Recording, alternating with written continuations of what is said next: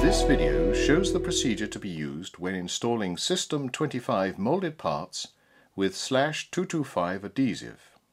You must adhere to local codes and regulations relating to safe working practices. Degrease the adapter to ensure the best possible bond. Never abrade the adapter. Degrease the cable jacket using a solvent wipe.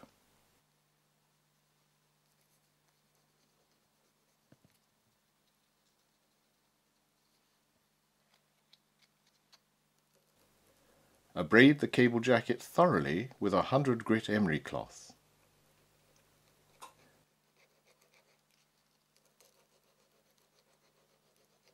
Remove loose particles from the abraded area using a dry tissue. This cable preparation is very important in ensuring a strong bond to the moulded part. Using a CV 1981 heat gun and PR 51 reflector, set the recommended recovery temperature ranges in the code of practice. Ensure heat is not aimed into the inside of the moulded part, as this may cause pre-curing of the adhesive. Position the moulded part so that the lipped H end will recover into the groove on the adapter.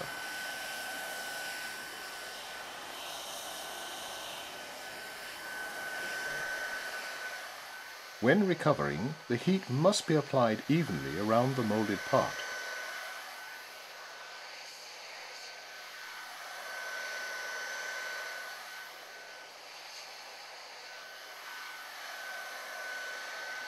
Ensure the part is fully recovered onto the adapter.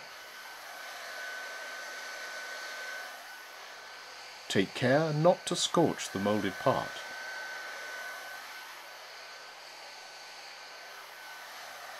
Continue heating along the moulded part, recovering the J end onto the cable.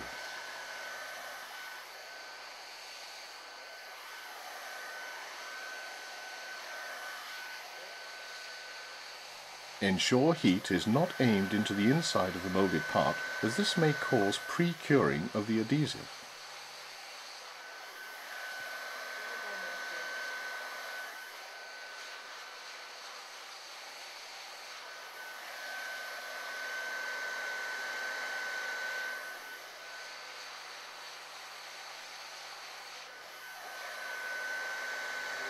Ensure the moulded part is fully recovered onto the cable.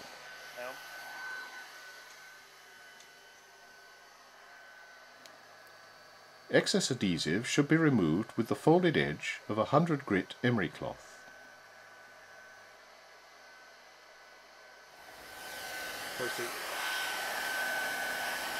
The moulded part must be post-heated to obtain maximum bonding performance.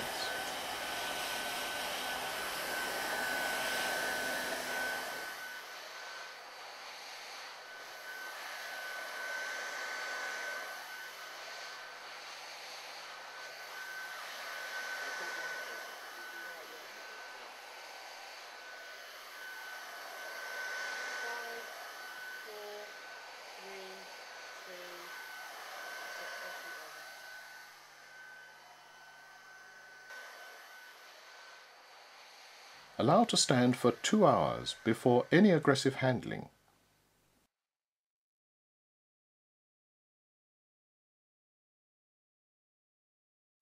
The termination should be subjected to a flex test of 90 degrees in each of 4 planes around a mandrel with a diameter equal to 6 times the cable diameter. When inspecting /225 moulded parts, it is acceptable to see a slight opening on the extreme edge of the cable end of the moulded part to a maximum depth of 1 mm. An opening at the cable end of the moulded part is not a criteria for the quality of the bonding area.